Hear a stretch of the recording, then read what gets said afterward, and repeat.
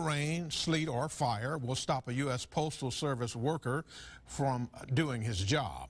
News 5's Dana Winter reports on the brave actions one carrier did to make sure your mail is delivered safe and sound. There was big flames and the smoke was going really high. Joseph Goldwasser was enjoying a day outside with his children when they saw a USPS driver pull over not at a mailbox. We were just looking around. We wanted to see why he stopped, and suddenly we saw a little bit of smoke and then more smoke coming out until we saw the fire.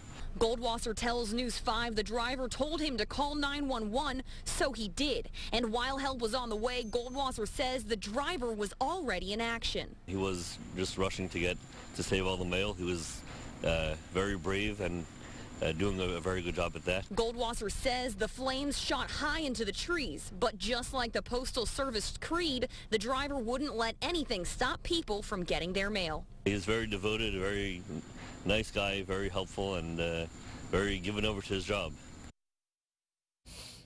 Goldwasser tells us the driver did not seem worried for his own safety as he rescued all the letters. He remained focused on getting the job done.